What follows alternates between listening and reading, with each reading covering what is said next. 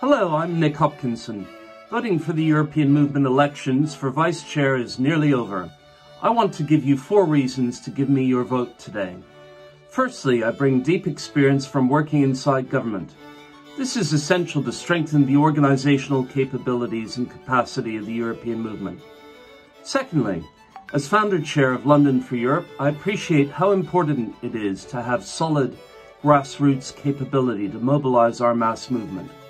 Thirdly, we need vice chairs whose hearts are fully inside the European movement, not outside it.